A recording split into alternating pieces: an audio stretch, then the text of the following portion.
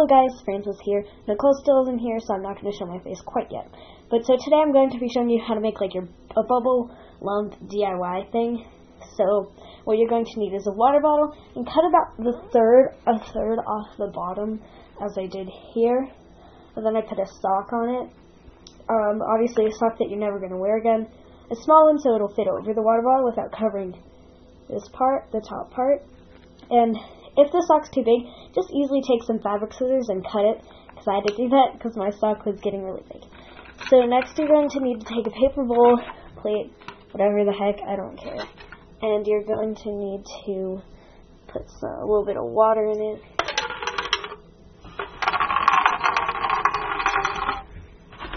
Well, and I spilled it. That's just me. Sorry. So here's my sink. It can be sink water. You can like do whatever you want.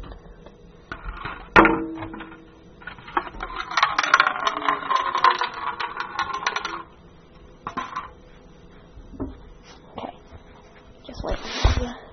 So after you have the water, set it down and take some dish soap. It doesn't matter what kind. It doesn't have to be colored or anything. Dish soap in general. So just look. Okay, so I put a lot in, probably not unnecessary. You might need a stirring utensil. I'm just gonna use a paintbrush, everybody. So just stir around your material.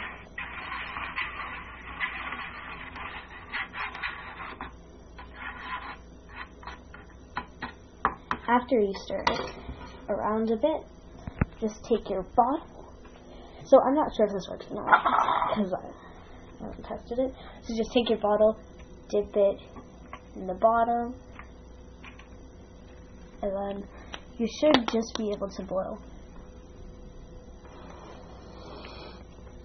And if you blow, you see bubbles start coming out. So let me see. Oh. And yeah, so there's a bunch of bubbles for you, and it's your own bubble maker, super easy stuff that you have at home. You can blow it obviously as big as you want, and you can use this over and over again multiple different times. You can use it for special occasions or whatever you want. So thank you guys for watching.